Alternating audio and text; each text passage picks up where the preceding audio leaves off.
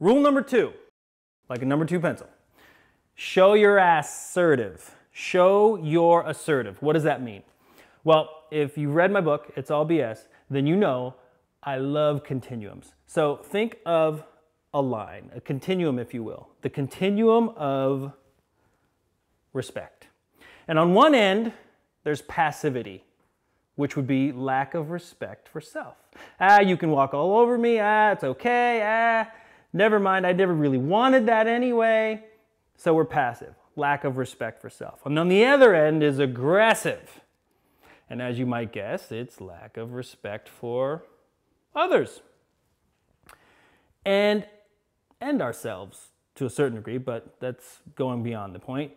So being and showing your assertive is living right in the middle of that continuum. Now, the funny thing about a continuum is they go forever. So clearly, being assertive in football is a whole lot different than being assertive in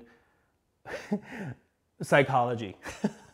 Being assertive in the boardroom is a whole lot different than being assertive, say, in hockey or soccer. And I would say in soccer, with all the flopping, it's probably everyone's probably a little bit on the passive side. So, but again, it's context driven. However, the point is show your assertive, right? Do your best to show respect for yourself and others in all of your dealings.